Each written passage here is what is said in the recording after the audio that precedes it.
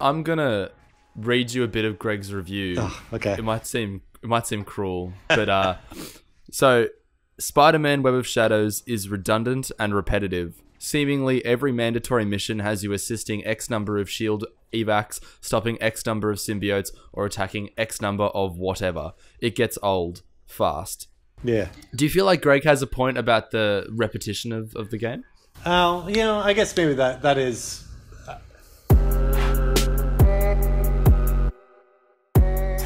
Chris Scholz was the studio lead at Shaba Games, developers behind titles like Grind Sessions, Shrek Super Slam, and Spider-Man Web of Shadows. Over a year ago, I made a video which set out to find what makes a good Spider-Man game. And during this discussion, I was quite harsh on Web of Shadows, which prompted an outcry from the game's die-hard fans, who, unsurprisingly for a YouTube comment section, proceeded to rip me a new digital asshole. But I was curious to speak to the man behind Web of Shadows. I wanted to find out the story behind the game's development, and that of the studio that made it. So I sat down with Chris, who told me he first got started in the industry at California-based developer Toys for Bob, working on Pandemonium, a 3D platformer for the original PlayStation. Believe it or not, this is at the launch of the PlayStation 1. Crystal Dynamics, that's who we worked with. It was between us and Crash Bandicoot to become the mascot for the PS1, but we lost out, or chose not to, which was a mistake. Pandemonium's not getting a PS4 remaster 20 years later or so. No, is it really? No, it's just reference. I wouldn't be surprised. Sorry to catch you. With just a few years of experience, Chris made the bold decision to leave Toys for Bob and start his very own studio, Shaba Games. I just cannot believe we were able to pull it off because it just seems so likely to fail. But really, the group of us, we only had about 2 years of experience in making games, but we thought we knew everything, and so decided to break off and form a new company, which was Shaba. We kind of just bootstrapped it for the first 9 months or so, making a wipeout on a hoverboard type game called Slipgroove, and that went pretty much nowhere. And right when we were about out of money, we decided to instead make it a hoverboard, let's make it a skateboard, and that really took off. And that turned into Grind Sessions, is that correct? Grind Session, that's right. The inappropriately named Grind Session. The trouble with Grind Session was we were about 6 months behind Tony Hawk. Every time that we made progress, we'd see something from them, and it was just awesome. And they had won Game of the Show at E3, and the pressure was really on us. And I remember going to the X Games that year in September, right before Tony Hawk launched, and Tony Hawk landed the 900, which was the impossible trick. And there's 40,000 people chanting Tony Hawk's name. And I looked at my other partner, Tom, and just said, we're screwed. We pretty much got our asses kicked. But as luck would have it, Activision came calling shortly afterwards saying, Grind Session was awesome. We want you guys to work on games for us. We did the PS1 version of Tony Hawk 3. And we also made a game called Matt Hoffman's Pro BMX. And that did really well. And then we made Wakeboarding Unleashed, which is still to this date the greatest wakeboarding game ever made. Might be the only one. So in a way, you ended up sort of joining the enemy with Tony Hawk. Yes, entirely we did. It worked out great though. After completing the PlayStation 1 port of Tony Hawk's Pro Skater 3, Activision acquired Shaba Games, who then went on to develop ports for the Tony Hawk series and a handful of original titles. The studio's most peculiar game, however, would turn out to be 2005's Shrek Super Slam. The game initially released to little fanfare, but years later, seemingly out of nowhere, it resurfaced online. We got a funny phone call about a year ago from one of the guys who used to work with us. So Shrek Super Slam was kind of a Smash Brothers Power Stone type brawler, or mostly forgotten until the internet found it. Apparently, there's a thriving esports community built around the game. Couldn't believe it. 10 years later, we went on Reddit, and there's thousands of people playing Shrek Super Slam competitively, and that was a trip. It was pretty incredible. So we were obviously big fans of Spider-Man 2. And that was the first real open world Spider-Man game, and it got the swing. It was so awesome. It's so great. But the thing that, in our mind, that never was really captured was you never really fought the way you always imagined Spider-Man being able to fight, right? Super dynamically, swinging through the air, knocking people up, basically drop kicking them, webbing them in the air, pulling them to you, slamming them to the ground. These are all things that we want to do. It's like, let's do what Spider-Man 2 did for web swinging. Let's do that for fighting. You know, we want to be able to fight on the ground, on the side of the building, and in the air. And throughout the game, there's like excellent moments of that just really kind of captures exactly the way we thought Spider-Man should fight. Combat was very ambitious. Did you always set out to make such an ambitious combat system? Really, that was the one thing we really wanted to do, and so we spent the bulk of our development just trying to get that right. It's the age-old story that you never have enough time or money to make the thing you want to do, and that was definitely the case with Web of Shadows, where you can't just work on the fighting aspect because there's a whole open world. You have to populate with interesting stuff and bringing all the characters to life. There's just so much more to it to make it a game. The collaboration with Treyarch, can you maybe walk me through how they got involved and what role each of the studios played through development? So really, up until this point, Spider-Man was Treyarch's baby, right? They had done, did they do all of the games? I think they might have done all of the games, all the Spider-Man games, up until we took Web of Shadows. You know, I think there was probably a little bit of fatigue inside the studio. You know, Spider-Man 3 was not really critically acclaimed, and I think everybody's looking for a fresh start, but the entire code base was built off of the Treyarch engine. And so having them involved was really key, because there's just so much tribal knowledge when you have a homegrown engine that it would have been kind of hopeless for us to try to do it just completely on our own. You had 17 months from start to finish of development, is that right? Yeah. Which is, 17 months is by any means a very short window. How did the team manage to make a game in 17 months? It was a lot of cocaine, really late. No, I'm just kidding. We just try to prioritize the right stuff, right? We were really highly motivated to make something awesome. We really saw this as like a huge shot for us. And early on, we identified exactly what it was that we wanted to focus on. And we just did our best. You know, I don't want to slam Spider-Man 3, but Spider-Man 3 was everything in the kitchen sink game. There was so much in there.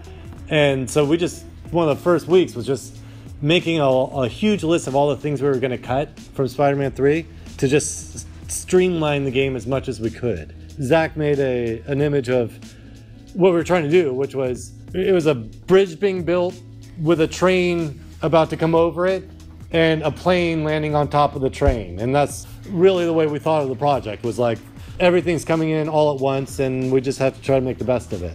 What would you have done if you'd had more development time? Say you had an extra 12 months. What are the main things that you would have addressed from Web of Shadows or given more resources to? Oh, in all honesty, there were a couple features that marketing really wanted that we think just made the game worse. So there's a whole kind of red suit, black suit decision tree that they wanted, which is like player choice. And player choice is one of those things that's, every time you do a focus test, it always scores high because it sounds good. So there isn't like a huge feature that we wish we could. Okay, there's one feature that we had in that was awesome that we took out at the last second, and that was kind of like a 5-star Grand Theft Auto mode where you could play as the black suit and just cause carnage on the city, and that was incredible.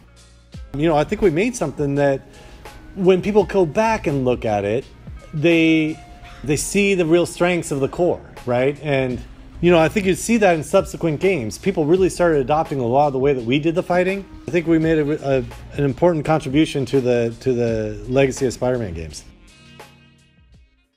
Web of Shadows releases, development finishes. What is the team's feeling upon release? How do you think the team's feeling about the game?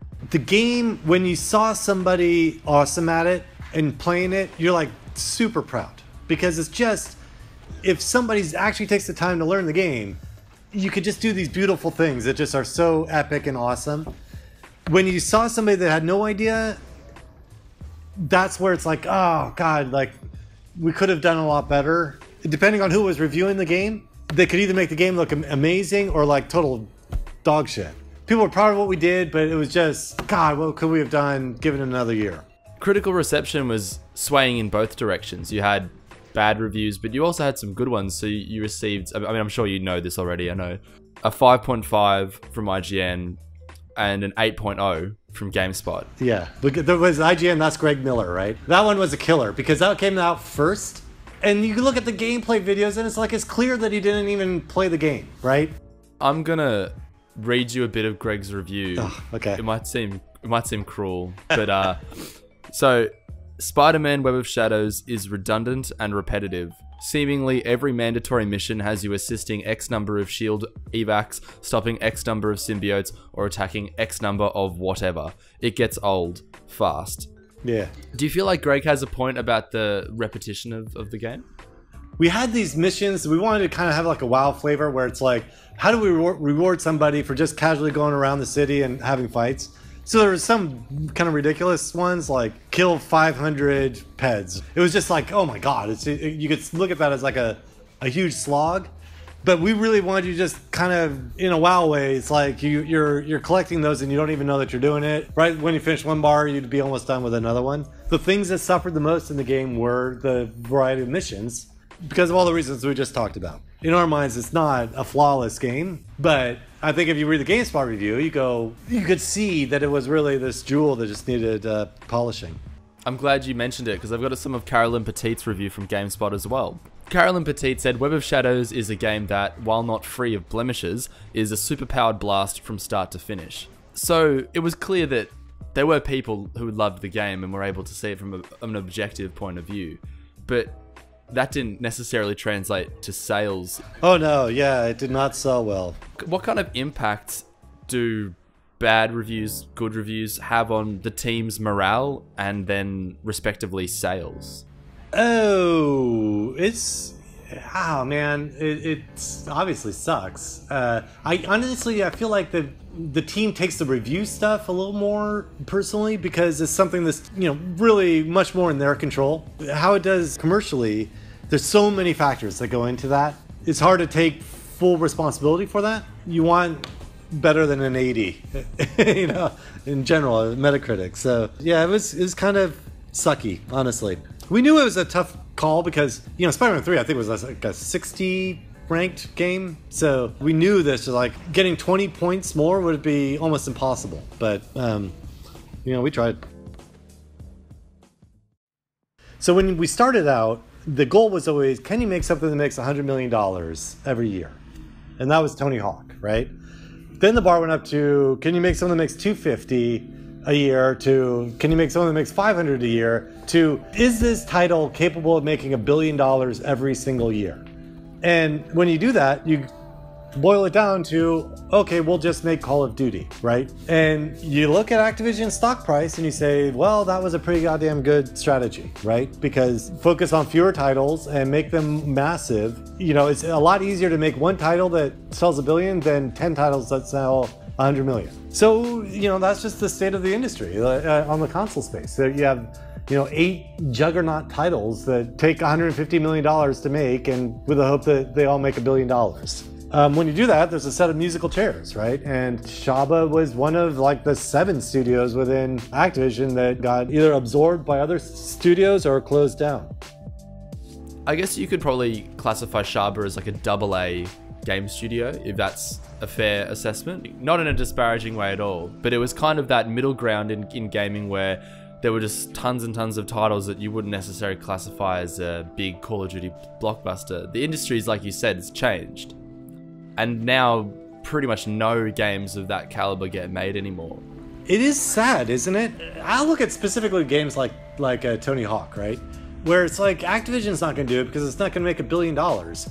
But a really awesome skateboarding game would still make $50 to $100 million, right? And so where are those? Where are those titles that, the middle ground? You think that there's opportunity there? I would think so. Shaba Games was eventually closed in October 2009, just 1 year after Web of Shadows released. Chris then went on to form independent studio Free Range Games, which last year released its latest title, Labyrinth, into Steam Early Access. I could tell that Chris had really fond memories of his time at Shaba Games, so I closed our discussion by asking him how he wanted people to remember the studio. You know what? We got a nice little cult following, honestly. And honestly, the thing that I'm most proud of is, so through the course of Shaba, we probably had, I don't know, 300 or 400 people work at Shaba, and through the 12 years that we were around. And, you know, I get calls all the time still from guys saying it was just the best job that they ever had. So I'm more into that, knowing this, like, we made a place where people could be creative, feel like they're working with the best people in the industry, and people are really proud of their time at Shaba. So I think that's the coolest legacy for us. Hey guys, thanks so much for checking out this video. If you enjoyed it, give it a like and subscribe if you're feeling the vibes. I'll see you next time.